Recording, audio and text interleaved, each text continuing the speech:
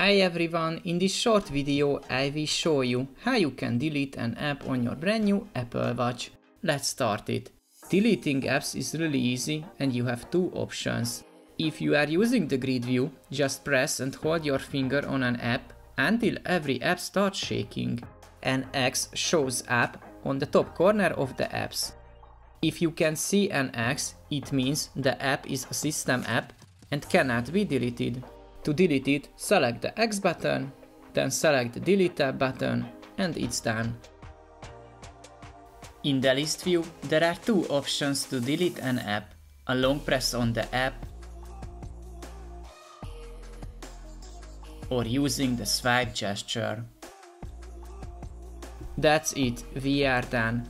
At the end of my video, let me ask you a small favor. As you can see, most of my viewers are not subscribed. If you find my video helpful, please take a second to give a like and click on the subscribe button to help my videos reach more people. Thank you and see you in the next one.